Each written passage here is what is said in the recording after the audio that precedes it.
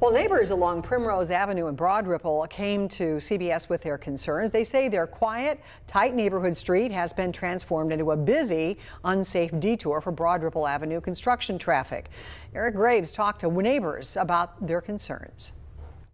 This speed limit sign tells the story, clocking everyone that goes past here, sometimes above 30, sometimes below, but constantly flashing at this steady stream of traffic.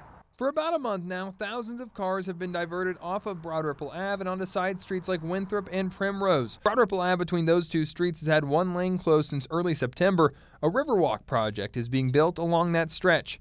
The entire Broad Ripple Ave project was supposed to be finished at the end of the summer, but DPW says utility issues have caused delays. People living along Primrose have safety concerns they've taken to the city. IMPD patrols have been increased to look out for traffic infractions, and a speed limit sign has been added, but neighbors say that doesn't change just how much traffic is coming through their once quiet neighborhood. Cars, trucks, the speed at which they're going, you can't get out of your driveway. You can't park and feel comfortable about it. I've had to hold my dog walking down the block because there's so much traffic going back and forth. DPW says this construction here in Broad Ripple along Broad Ripple Avenue will finish at the end of the construction season.